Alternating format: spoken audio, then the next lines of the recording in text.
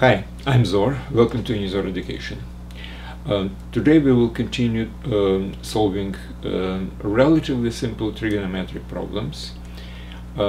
Still, it's not exactly like exercise on knowing the theory, but yeah, they do require certain ingenuity, but really not a lot. So just one little push and you will get to a solution.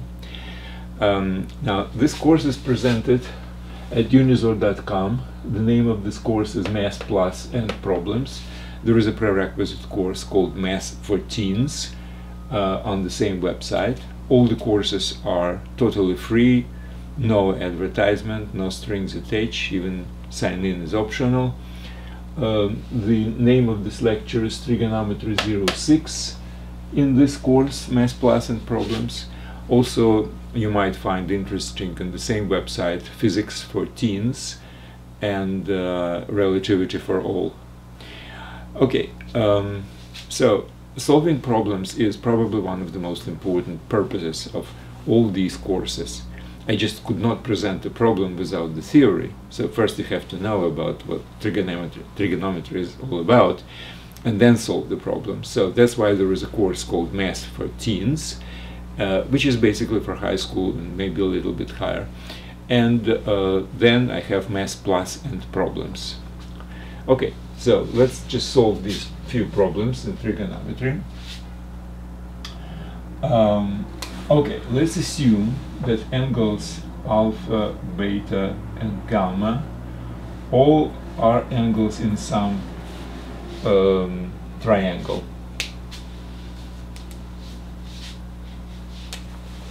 Something like alpha, beta, and gamma. Now, what I have to prove is that cosine of alpha plus cosine of beta plus cosine of gamma less than equal to 3 seconds. Okay. Well, I mean, obviously we know that trigonometric functions sine and cosine are between -1 and +1. So definitely sum of 3 cosines will be less than 3. I would like to have it a little bit more strict. It's less than 3/2 if the angles are related by this condition that they all belong to one triangle. Well, obviously, if it says they belong to one triangle, it means that the sum of these angles is equal to pi, which is 180 degrees. So we know the theorem from the geometry. So sum of these angles is always equal to 180 degrees, or pi, in radians. Okay, so this is the condition. Alpha plus beta plus gamma is equals to pi, and this is something which we have to prove. The sum of their cosines is less or equal to 3 seconds. Okay, so at this particular point you obviously need some ingenuity. Well, one simple thing is that alpha plus beta is equal to pi minus gamma. That might actually help to reduce the number of variables from 3 to 2. If instead of gamma you will put alpha plus beta minus pi, or pi minus alpha minus beta, and somehow open this cosine of the sum or difference between angles. I would like actually to do it slightly differently. I would like to cosine plus cosine somehow express in terms of alpha plus beta, and then replace it with pi minus gamma, and I will have only one variable, gamma. Okay, how can I do it? Well, in this particular case, and this is the piece which kind of requires some ingenuity, I would like to convert the sum of these two cosines into product of trigonometric functions. Now, I do not remember, quite frankly, all these identities trigonometric. What I do remember is what is the sum, the angle, the sine of sum of angles and cosine of sum of angles. So like sine of alpha plus beta and cosine of alpha plus beta. That I do remember. And I also remember how to, basically the way how to convert sum of cosines or sum of any two trigonometric functions into product. Here it is. Now, I know that angle alpha can be represented as alpha plus beta plus alpha minus beta over 2, right? So it would be alpha over 2 plus alpha over 2, which is alpha, beta over 2 minus beta over 2, which is 0. So this is correct, okay? And beta can be represented as alpha plus beta over 2 minus alpha minus beta over 2. Alpha will cancel out, and beta would be minus, and minus would be plus would be. From this, I will do this cosine of alpha is equal to, and now I will use the formula which I do remember. Cosine of sum of two angles is cosine times cosine minus sine times sine. So that would be cosine alpha plus beta times cosine alpha minus beta minus sine of alpha plus beta minus sine of alpha minus beta. Now cosine beta is equal to, this is the cosine of difference of two angles, so that would be plus here. So it will be the same cosine alpha plus beta over 2 cosine alpha minus beta over 2 plus sum. And if I will add them together, cosine plus cosine, this one, this thing would cancel out, and I will have that instead of cosine plus cosine, I can put 2 cosine alpha plus beta times cosine alpha minus beta. So this is this piece plus cosine gamma. So this is equivalent to whatever I have on the left side. Now immediately I know that this thing is less than 1 or equal to 1, right? Because it's a cosine. So I immediately can put that this is less than 2 cosine alpha plus beta over 2, without this, plus cosine gamma. So I immediately establish that the expression on the left is less or equal to this. And as you see now, everything is in terms of alpha plus beta or gamma, and alpha plus beta can be expressed as gamma. So I will have equal to 2 cosine of alpha plus beta popolam over 2 popolam. So it's pi over 2 minus gamma over 2, right?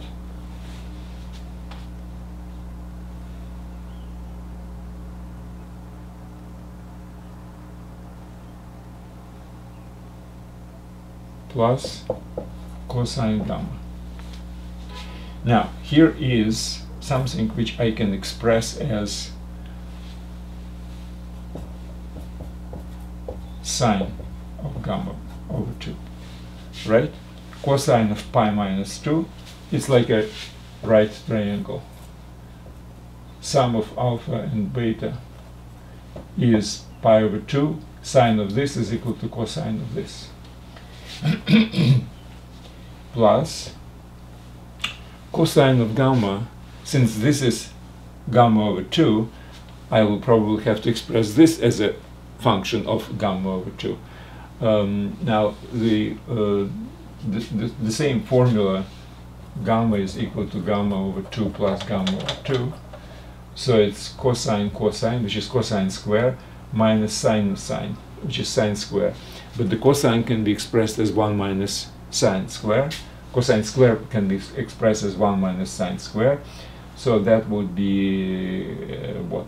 1 minus 2 sine square of gamma over 2.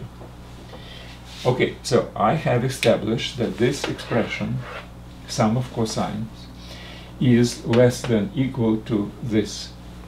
Now this is kind of a polynomial of sine of gamma, so I can put minus 2z squared plus 2z plus 1, where z is sine of gamma over 2. Now this is some kind of a polynomial as a function of z. Well, z is basically sine of some angle, which can be between minus 1 and 1, can be anything. Now, but what's important is, you see, this is minus, which means that the graph of this is a parabola which is directed with its horns down, and it has a maximum. That would be something like this. So, question is, what is this maximum?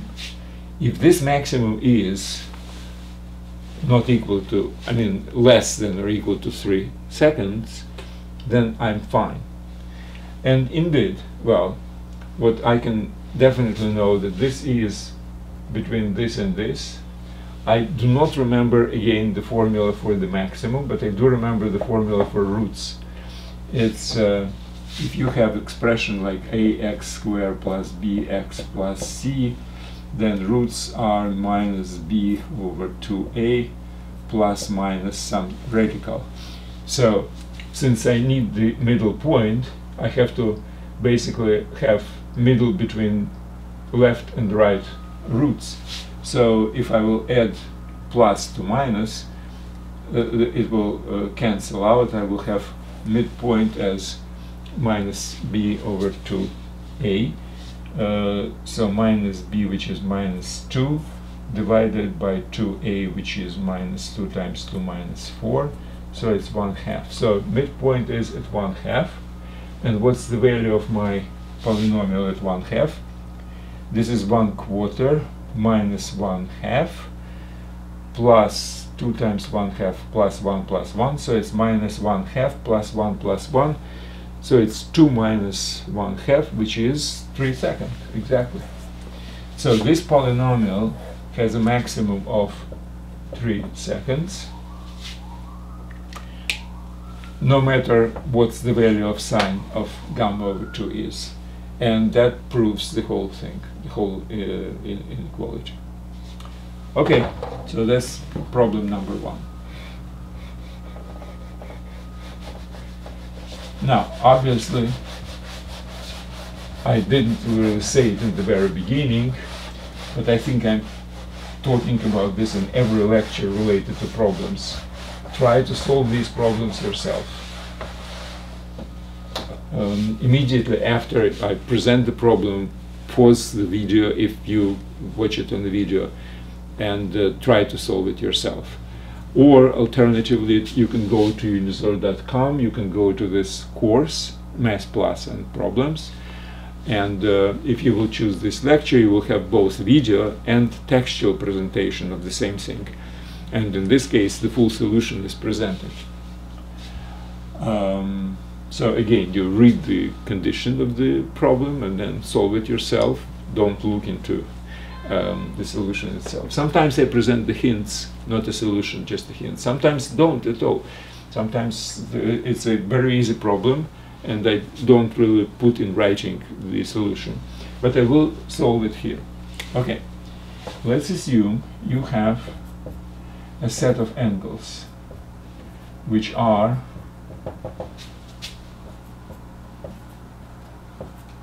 all acute angles.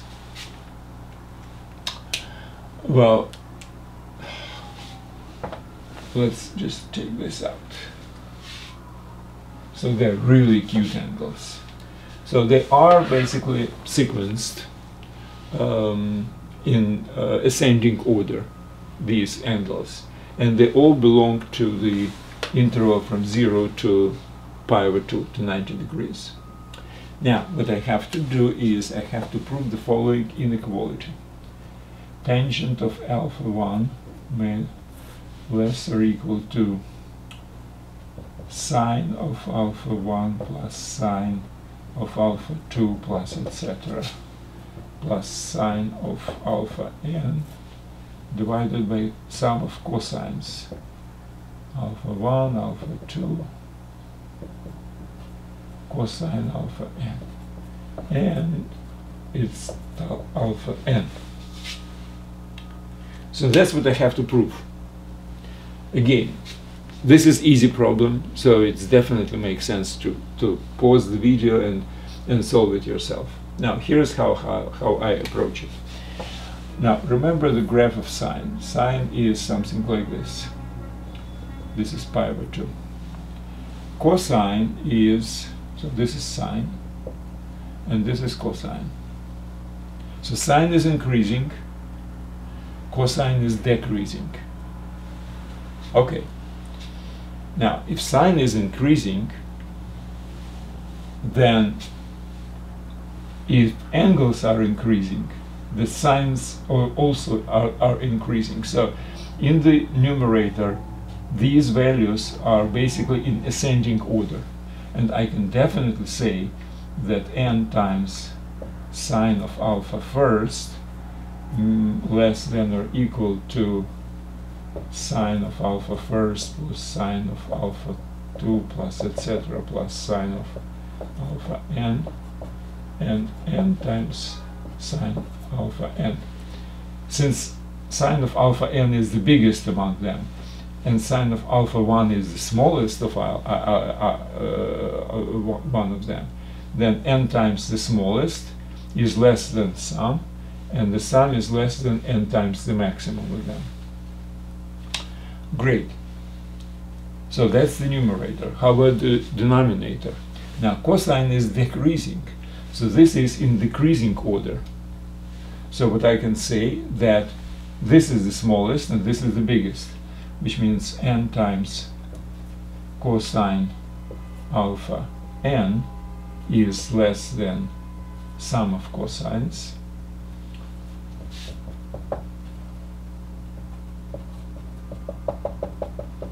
cosine alpha n,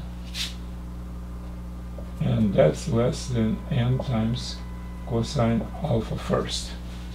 So alpha n is the biggest, but cosine of alpha n is the smallest because it's a decreasing function. And alpha 1 is the minimum of those alphas, so cosine of alpha 1 is the maximum of them. So that's why it's true. Alright, great. Now, what does it mean? What is this tangent of alpha 1? Tangent of alpha 1 is, well, n times sine of alpha 1 divided by n times cosine of alpha 1, right? Because n and n is cancelling out. Now, this is the smallest. This is the smaller than.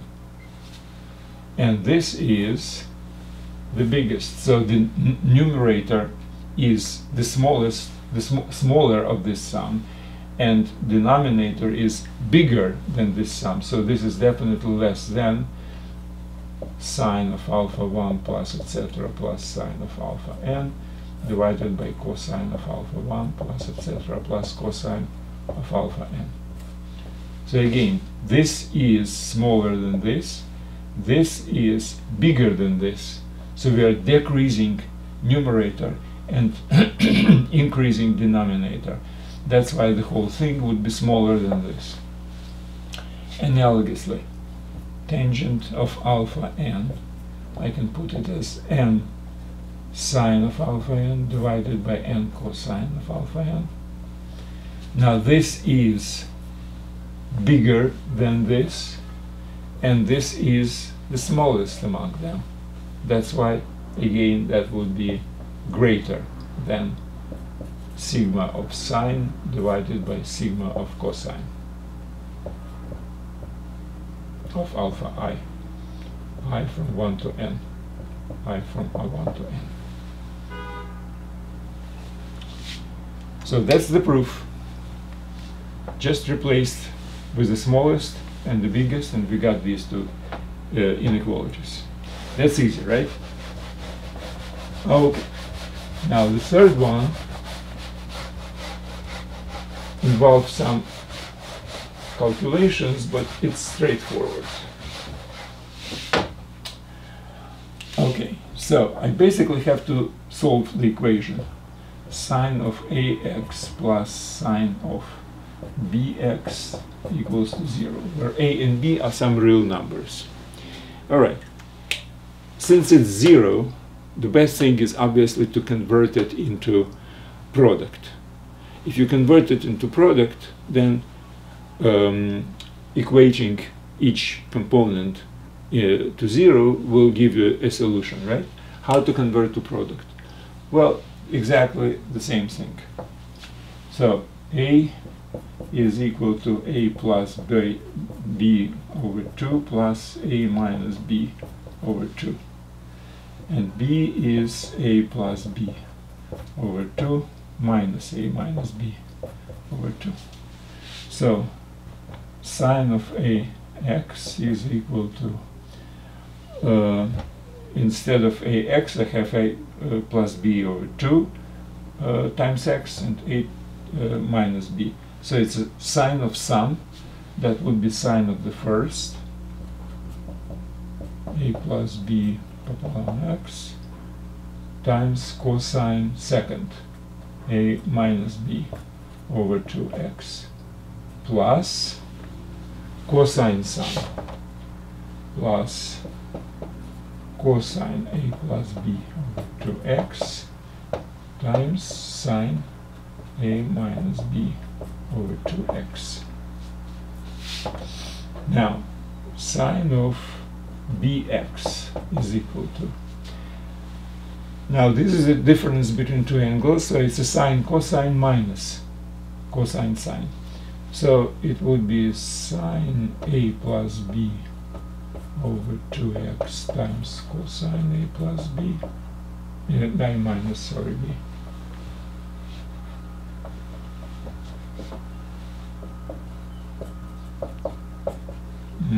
Minus, in this case, minus cosine times sine. And this thing will cancel out if I will add them together.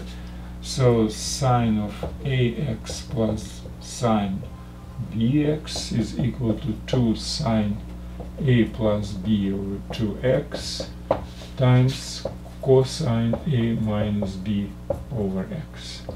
Over 2 times x. And this is supposed to be equal to 0, right? Now that's easy. It's either this is equal to 0 or this is equal to 0. Both gives you different solutions. Now when sine is equal to 0, when angle is equal to 180 degrees times any number, times pi times n. So a plus b over 2 times x is equal to pi times n, where n is any integer number. It can be 0, it can be 1, it can be minus 1, etc. In all these cases, this angle gives you, sine of this angle gives you 0, from which x is equal to 2 pi n divided by a plus b. Okay, now obviously if a plus b not equal to 0, which means that in this particular case, if a is equal to minus b, it's like sine x plus sine minus x. Sine is a odd function, so sine of minus x would be minus sine of x. So it would be basically sine x minus sine x is equal to 0, which means any solution would fit. So if a plus b not equal to 0, then this is a solution. If a plus b equal to 0, so any x would be a solution. Now, another set of solutions would be when a minus b divided by 2 times x, cosine is equal to pi over 2 plus pi n, right? We have to shift by pi over 2. Remember, sine has this graph, so it's 0, it's pi, it's minus pi, So it's pi times any number. Cosine has this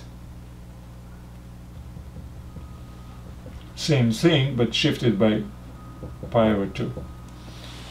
So it's pi over 2 plus the same pi times n, from which x is equal to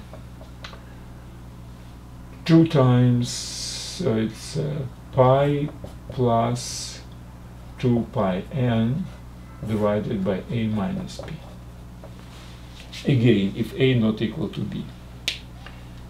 If a is equal to b, I will have sine of ax basically times 2. So it's, this is 0, so it's sine of ax is equal to 0, and I will have basically all these solutions when sine is equal to 0, if a is equal to b. That's a different kind of things, but that's a trivial cases. So let's not consider a plus b or a equal to 0 or a minus b equal to 0, in which case the equation will be very kind of simple. But for this and this not equal to 0 denominators, this is a set of solutions and this is a set of solutions, basically.